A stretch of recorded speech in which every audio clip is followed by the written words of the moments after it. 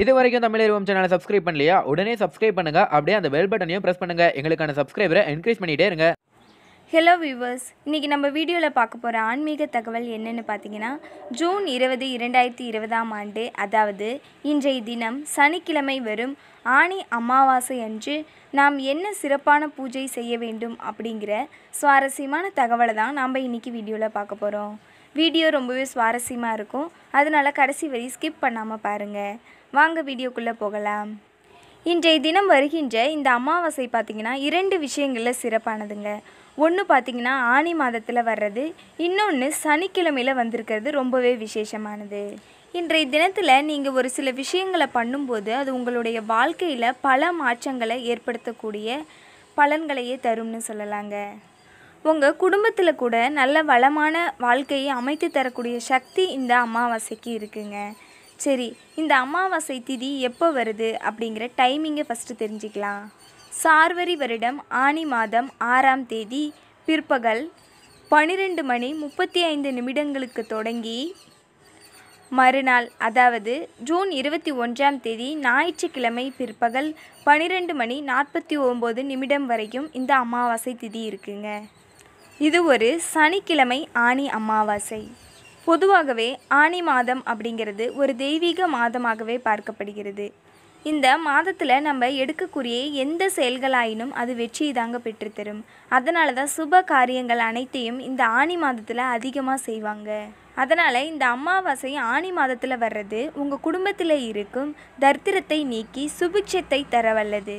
மேலும் இந்த ஆனி மாதம் அப்படிங்கிறது சூரியன் மிதுன ராசியில் பிரவேசிக்கும் காலமாகவே பார்க்கப்படுகிறது. அடுத்து இந்த ஆனி மாத அமாவாசையில் நாம் கடைபிடிக்க வேண்டிய விரத முறைகளை இப்போது பார்க்கலாம்.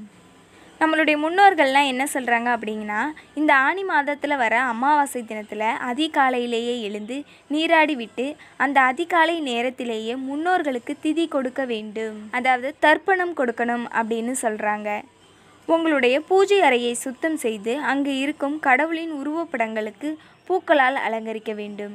அடுத்து உங்களை விட்டு பிரிந்து சென்ற முன்னோர்களின் திருவுருவ படத்திற்கு பூக்களிட்டு சந்தன குங்குமம் இட்டு விளக்கேற்றிவிட்டு அவர்களின் படத்திற்கு தீப தூபம் காட்ட வேண்டும். வீட்டிலேயே உங்களால் முடிந்த பதார்த்தங்களை செய்து அவர்களுக்கு படைத்து வழிபட வேண்டும். அவர்களை மனதார நினைத்து உங்களுடைய குலத்தில் ஏற்பட்டிருக்கும் பிரச்சனைகள் அனைத்தும் நீங்க வேண்டும் அப்படின்னு நினைச்சு வணங்க வேண்டும். இவ்வாறாக முன்னோர்களை சிறப்பாக ஆராதிக்கக்கூடிய நாளாகவே இந்த ஆனி அமாவாசை தினம் இருக்குங்க. இப்போ இருக்க இந்த சூழ்நிலையில் எங்களாலெல்லாம் கோயிலுக்கோ வெளியிலையோ போய் திதி கொடுக்க முடியாது. நாங்கள் எப்படி வீட்டில் இருந்தபடியே திதி கொடுக்கறதுங்கிற கொஸ்டின் மார்க்கு இப்போ எல்லாரோட மனதிலையும் இருக்குங்க. நீங்கள் ஒன்றுமே பண்ண வேணாம். அமாவாசை தினமான இன்று நீங்கள் காகத்திற்கு சாதம் வைத்தாலே போதுங்க. உங்களுடைய முன்னோர்களுக்கு நீங்கள் தர்ப்பணம் கொடுத்த பலன் உங்களுக்கு கிடைக்கும். நம்ம சமைத்த முதல் உணவை, அதாவது எச்சில் படாத உணவை வாழை இலையில் வைத்து நீங்கள் காகைக்கு உணவாக வைக்கலாம். அப்படி நீங்கள் காகத்திற்கு வைக்கும் உணவில் கருப்பு எள் கலந்து வைப்பது இன்னும் கூடுதல் சிறப்புங்க. குறிப்பிட்டு இந்த ஆனி மாதத்தில் வரக்கூடிய அமாவாசை தினத்தில் இப்படி செய்வதால் உங்களுக்கு ஏற்படும் நன்மைகள் என்னென்னு பார்த்தீங்கன்னா, உங்களுடைய தொழில் வியாபாரத்தில் ஏற்பட்டுள்ள அத்துணை தடைகளும் நீங்கும். முக்கியமாக உடல் உபாதைகளுக்கு ஆளாகி இருக்கவங்க, ரொம்ப நாளாக உடல் தொந்தரவில் இருக்கிறவங்க இந்த ஆனி அமாவாசை தவற விடாமல் பயன்படுத்திக்கோங்க. அடுத்தது அமாவாசை தினத்தில் இரவு நேரத்தில் இதை செய்வாங்கங்க. இது ரொம்பவே அமாவாசை தினத்தில் ஒரு பரிகாரமாக கூட பார்க்கப்படுகிறது. அதில் 2 விஷயம் இருக்குது. அது முதல் விஷயம் என்னன்னு பார்த்தீங்கன்னா, திருஷ்டி கழிப்பது. அன்னைக்கு தான் திருஷ்டி கழிக்கிறதுக்கு ரொம்பவே உகந்த நாள்னு கூட சொல்லலாம். அன்றைய தினத்தில் ஒரு எலுமிச்சம்பழத்தின் மேல் கற்பூரம் வைத்து அதை பற்ற வைத்து தனி மனிதருக்காக இருந்தாலும் சரி, வீட்டிற்காக இருந்தாலும் சரி, உங்களது வீட்டில் வளர்க்கும் கால்நடைகள், வியாபாரம் செய்யும் இடங்கள், வண்டி வாகனங்கள் எதுவாக இருந்தாலும் அந்த இடத்திற்கு வளமிடந்து இடமிருந்து வளமாக சுற்றி, அதுவும் 3 முறை சுற்றினால் கூட போதுமானது. இப்படி சுற்றி அந்த எலுமிச்சம்பழத்தை நசுக்கி போட்டுருங்க. இன்னும் சிலர்லாம் பூசணிக்காய் வாங்கி அந்த பூசணிக்காயில் இதே மாதிரி மேலே கற்பூரம் வச்சு அதை கொளுத்தி சுற்றி யாருக்கும் பாதிப்பு இல்லாத இடத்தில் உடைத்து விடுங்கள்.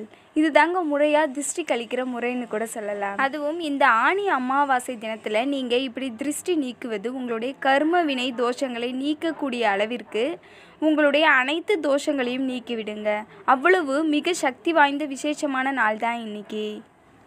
இந்த வாழ்க்கையில் சுபிக்ஷத்தை அளிக்கக்கூடிய இந்த ஆனி அமாவாசை தினத்தில் இறை வழிபாடையும் மறக்கக்கூடாது, முன்னோர்கள் வழிபடுவதையும் நீங்கள் மறக்கக்கூடாதுங்க. முக்கியமாக திருமண தடை யாருக்கெல்லாம் இருக்கிறதோ அவங்க இந்த ஆனி அமாவாசையில் இறை வழிபாட்டை மேற்கொள்ளணுங்க. ஏன்னா இந்த ஆனி அமாவாசை திருமண தடையை முற்றிலுமாக நீக்கக்கூடிய ஒரு அற்புதமான திருநாள்னு கூட சொல்லலாம். ஆணாக இருந்தாலும் சரி, பெண்ணாக இருந்தாலும் சரி, அவர்களுடைய ஜாதக ரீதியாக அவர்களுக்கு திருமண தடை வந்தாலும், எந்த காரணத்திற்காக தோஷங்கள் வந்தாலும், அவர்கள் இந்த ஆனி அமாவாசை தினத்தில் முறையாக இறை வழிபாடு செய்து முன்னோர்களை வழிபட்டு வந்தால் நிச்சயம் அவர்களுக்கு அந்த தோஷங்கள் விலகும். ஆனால் இன்றைக்கு இருக்க சூழ்நிலையில் இளைஞர்கள் விரதம் இருப்பாங்களான்னு தெரியல. அதனால் அவங்கள என்ன பண்ணுறீங்கன்னா, அதிகாலையிலேயே எழுந்து குளிக்க வச்சுட்டு முதல்ல காக்கைக்கு சாதம் வச்சிட சொல்லுங்கள். அதுக்கப்புறம் ஏழை எளியவர்களுக்கு, முடியாமல் இருக்கிறவங்களுக்கு உணவு தானம் அளிக்க வேண்டும். குறைந்தபட்சம் 2 பேருக்காவது உணவு வாங்கி கொடுங்க. அப்படி முடியலையா 2 பேருக்காவது உங்கள் கையால் நீங்கள் உணவு தானம் அளிக்க வேண்டும். நீங்கள் அளிக்கும் இந்த தானம், இறை வழிபாடு, உங்களுடைய முன்னோர்களின் ஆசி அனைத்தும் உங்களுக்கு திருமண பாக்கியத்தை அள்ளி கொடுக்கும். அடுத்து முக்கியமாக கோடி பலன், அதாவது 100% நினைத்ததை நிறைவேற்றும் சூரிய கிரகணத்துடன் வரும் இந்த சனி அமாவாசையும் நீங்கள் தவறவிடாதீர்கள். சனி பொதுவாகவே கர்மகாரகன், நீதியை வழங்கக்கூடியவர். அவருக்கு உரியதான இந்த சனிக்கிழமையில் வர்ற அமாவாசை ரொம்பவே விசேஷமானதுங்க. இன்றைக்கு மனோகாரகன் சந்திரனாக இருப்பதால் நீங்கள் இன்றைக்கு முன்னோர்களுக்கு தர்ப்பணம் கொடுத்தால் மட்டும்தான் நம்மளுடைய உடல் மனம் இரண்டுமே வலிமை பெறும். நம்மளுடைய குலத்தை தலைக்க வைக்கக்கூடிய, அதாவது இந்த டிஎன்ஏ, இந்த ரத்தம் எல்லாம் நம்ம முன்னோர்கள் கொடுத்தது தாங்க. அவர்களுக்கு நன்றி கடன் செலுத்தும் விதமாக தான் இந்த அமாவாசை தினத்தில் அவர்களுக்கு தர்ப்பணம் செய்கின்றோம். அவங்களுக்கு நம்ம இந்த நன்றி கடனாக செஞ்சு தாங்க ஆகணும். அப்படி நீங்கள் செய்யலை அப்படின்னா எல்லாமே இருக்கும், ஆனால் நம்மளால் எதுவுமே அனுபவிக்க முடியாது. ஏதாவது ஒன்று இல்லாத குறை நம்ம மனசில் இருந்துக்கிட்டே தாங்க இருக்கும். அதற்கு காரணம் இந்த முன்னோர்களின் சாபம்தான். அதனால தான் யாரை கேட்டிங்கன்னா முதல்ல குலதெய்வ வழிபாடும் முன்னோர்களுக்கு செய்ய வேண்டிய இந்த பித்ரு தர்ப்பணத்தையும் செஞ்சுருங்க அப்படின்னு சொல்லுவாங்க. பொதுவாகவே ஒருவருடைய ஜாதகத்தில் 5, 9 சரியில்லை அப்படின்னா அவங்களுக்கு தான் இந்த குலதெய்வ அருள், இந்த மாதிரி பித்ரு சாபம்லாம் இருக்குங்க. ஜாதகத்தை எடுத்தோடனே 1, 5, 9 தாங்க முதல்ல பார்ப்பாங்க ஜோதிடர்கள்லாம். அதனால தான் அதுக்கு திரிகோணம் அப்படின்ற ஒரு பேரும் கொடுத்துருக்காங்க. ஒரு தூண் மாதிரி இருந்து அரணா நம்மளை காப்பாற்றக்கூடியது தாங்க இந்த 5, 9ங்கிற இடம். இதை நம்ம பரிபூரணமாக அவங்களுடைய மனசை சாந்திப்படுத்திட்டோம் அப்படின்னா நம்ம வாழ்க்கையில் எல்லா விதமான சுபிக்ஷங்களையும் அடையலாம். அப்படி சரியில்லை என்னாலும் நம்ம இந்த மாதிரி பரிகாரம், பித்ரு தர்ப்பணம் இந்த மாதிரி தொடர்ந்து நீங்கள் கொடுத்துக்கிட்டே வந்தீங்கன்னா அவங்க என்ன பண்ணுவாங்கன்னா 5, 9 சரியான கிரகங்களோடு சேர்ந்து நல்ல பார்வைப்பட்டு நமக்கு தோஷங்களை போக்கி நல்ல விதமான நன்மைகளையே செய்வாங்க அப்படின்னு சொல்லலாங்க. அதே மாதிரி இந்த தர்ப்பணம் பார்த்திங்கன்னா ஒரு குடும்பத்தில் ஆண் மகன் இருக்கும் சூழ்நிலையில் எக்காரணத்தை கொண்டும் பெண் மகள் கொடுக்கக்கூடாதுங்க. ஆண் தான் கொடுக்க வேண்டும். ஆண் இல்லாத பட்சம் வேண்டுமானால் மன நிறைவுக்காக பெண் மகளும் கொடுக்கலாம். இப்போ இருக்க காலகட்டத்தில் ஐயர்லாம் வீட்டுக்கு வரமாட்டாங்க இல்லைங்களா? அதனால் எளிமையாக நீங்கள் வீட்டிலே தர்ப்பணம் கொடுக்கலாங்க. ஒன்றுமே பண்ண தேவையில்லை. வெத்தலை பாக்கு, அதில் முக்கியமாக கொட்டை பாக்கு தான் வாங்கணும். வெத்தலை பாக்கு, வாழைப்பழம் வாங்கிக்குங்க. தர்ப்ப பில்லை உங்களுடைய மோதிர விரலில் கட்டிக்கோங்க. அரிசி, எள்ளு தண்ணியை அந்த அரிசி மேலே உங்களுடைய முன்னோர்கள், உங்களுக்கு தெரிஞ்ச முன்னோர்களின் பேரை சொல்லி அதில் எள்ளு தண்ணி விடுங்க, போதுங்க. அப்புறம் அதுக்கு தீப தூபம் காட்டி உங்களுடைய பூஜையை முடிச்சுக்கலாம்.